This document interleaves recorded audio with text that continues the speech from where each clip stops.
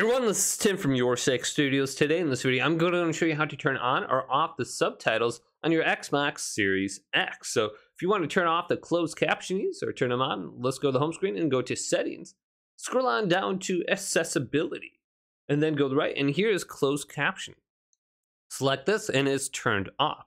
Then you can go to on using default style or on using custom style right here, where you can change all the different closed captioning options around. So if you want to go ahead and make it a little bit larger, you have the option under here as well. Then you can change the color. So let's try a yellow. So go ahead and mess around with the settings until you find something that you go ahead and like. But hopefully this video did indeed help you out. If it did, leave it a big thumbs up. And subscribe to my channel down below for more tech help videos coming up next on Your Six Studios.